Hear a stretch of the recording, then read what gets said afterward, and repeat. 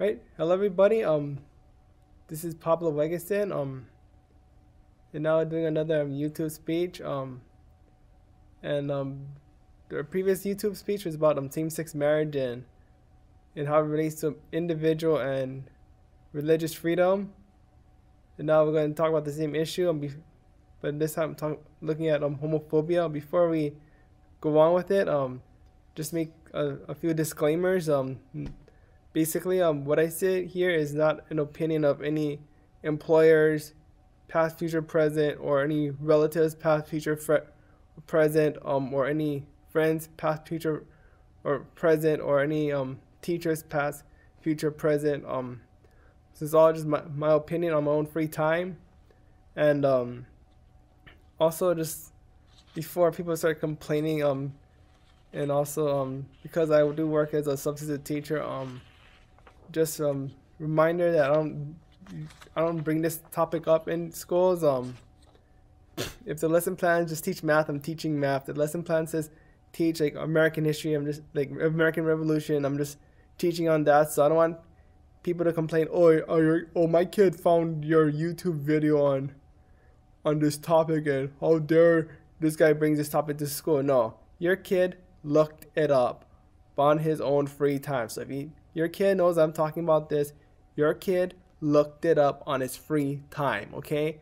So don't give me this stuff like, why are your teachers teaching this in school? No, this is school and free time is separate.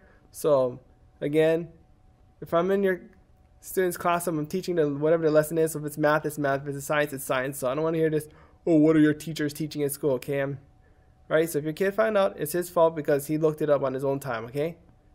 So anyways, back to the topic. The topic is homophobia. A lot of it starts off with just ignorance of the issue. When I was like 2 decades ago, middle school, like early teenager, of course, I hear about what homosexuality and I thought, ugh, gross, like what is people doing all that? Like at that time I did not know anybody who was out of the closet, okay?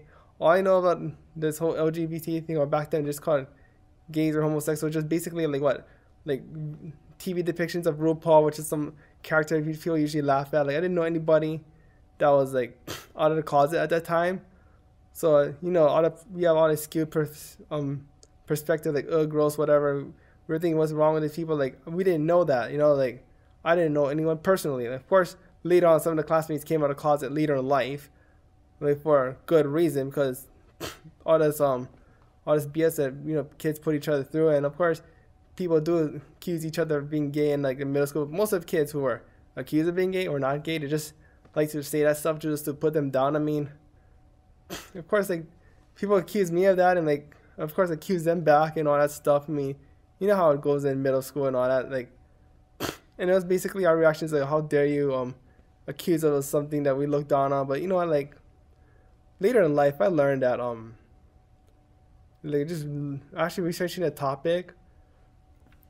I learned that the people who are gay or lesbian, like like I just learned that they have so much internal struggles like growing up because people didn't understand them. Like they didn't want to tell like anybody who they really are because they're afraid their friends might pick on them or people might turn against them. It was like when I read about that, I was like, oh crap, I didn't even know.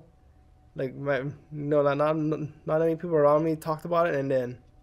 So I was like, oh my god, I didn't even know that. Like I used to laugh at like when during like we were talking about that issue in like a social studies class in high school. Like one guy saying, same-sex marriage is gonna be like, pretty soon someone's gonna marry to death. And I started laughing, and one person got mad, and I was like, I thought it was funny back then, but right now I was like, no, that's not right, So yes, a lot of it's just ignorance of the issue, and I learned about the issue, and then I learned that that sexual attraction is basically like, it's already within you. You're pretty much predisposed to being like attracted to a certain person or whatever. Like, most guys like to attracted to a girl with a certain shape. You know what I mean? And then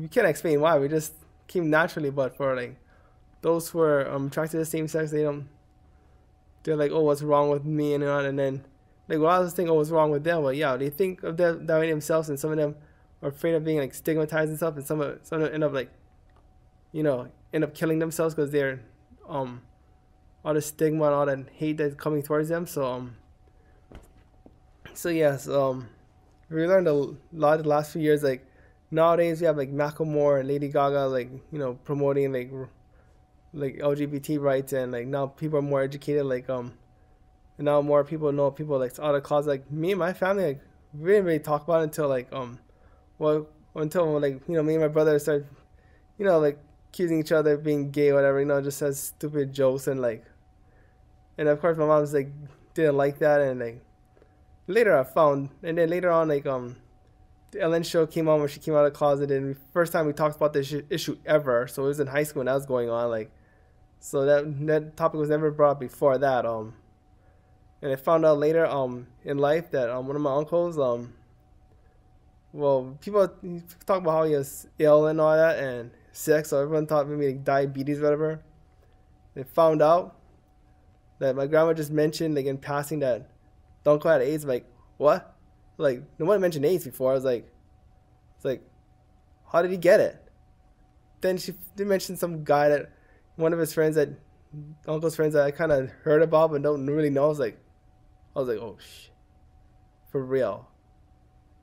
That uncle is for real. I was like, oh shit, oh crap, I didn't even know, man.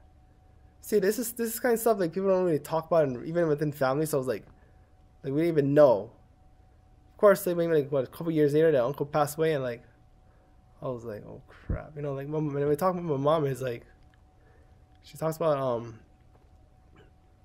like how that uncle had to like suffer so much, and like how many people they didn't know how much he had to suffer through life. Like when he was like, when I guess my grandma found out like he was like that, I was like, of course my grandma didn't know either. It was like, oh, like, well, like why are you like this, blah blah. And like my uncle's talk to my grandma was like, what, you think I want to be this way? I mean, you think I like it? So I was like, whoa, yeah. So it's pretty hard to talk about it, but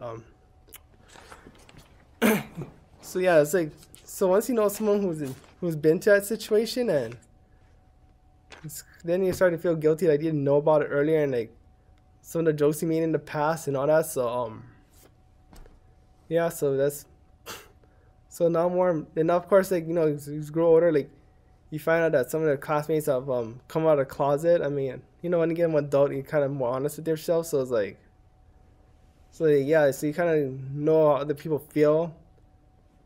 So that's why like so yeah, even though like a lot of us might be uncomfortable with homosexuality, and like of course like like I wouldn't want to watch any gay porn or any of that stuff. I mean, still like I'll still feel uncomfortable with that, or still feel uncomfortable like with them making out. But you know what, that's their life. I mean, that's what they want to do. I mean, I have no right to like bully them about it, or make fun of it or whatever. I mean, the hell do they? Why should they care if everyone's comfortable around that? As long as they're not forcing anyone to do what they're doing, So it's like, yeah. So don't worry. Like, yeah. So like, if you're gay, like, don't worry about whether people are comfortable with what you're doing with in a consensual matter. I mean, you are what you are, and you have no right to bully you or anything like that. Or like make negative comments and stuff. So yeah. So I think. Now that more and more people are understanding, the media is exposing more stories about it, and now we have like started like Macklemore singing "Same Love" and like Lady Gaga talking about "Born This Way." Like now, like people more understanding about this issue, and now like even like the rappers are now like now trying to support gay rights. Like 2 decades ago, they're like insulting homosexuals and calling their rival rappers like gay or whatever.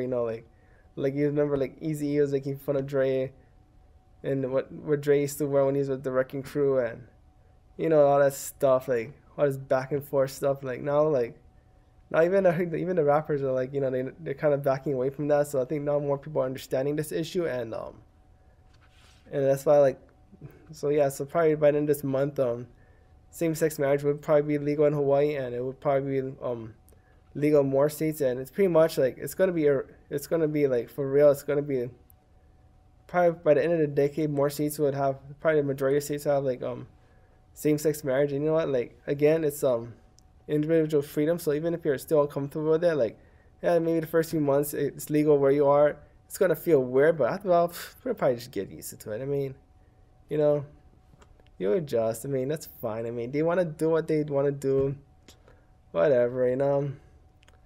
So yeah, it's kind of emotional, just admitting like ignorance in the past and talking about the struggles of, you know. But thank you for watching this, and again, any parents who are like upset because a kid might view my speech. I mean, again, this is on my own free time. This is not like, I mean, again, if I'm in your kid's school, I'm just teaching the lesson plan. So if the lesson plan says teach subtraction, or teach like what is a solid, liquid, or gas, or teach like the Hawaiian monarchy, I'm just focusing on that. So I don't want to hear parents complain to their kids' school that, oh, why is one of your teachers substitute teachers like talking about this on YouTube. I mean, this is my own free time, so it's just a disclaimer on that. So hope everyone like learned something from this video, and I'll say good luck to everybody and have a nice time, right?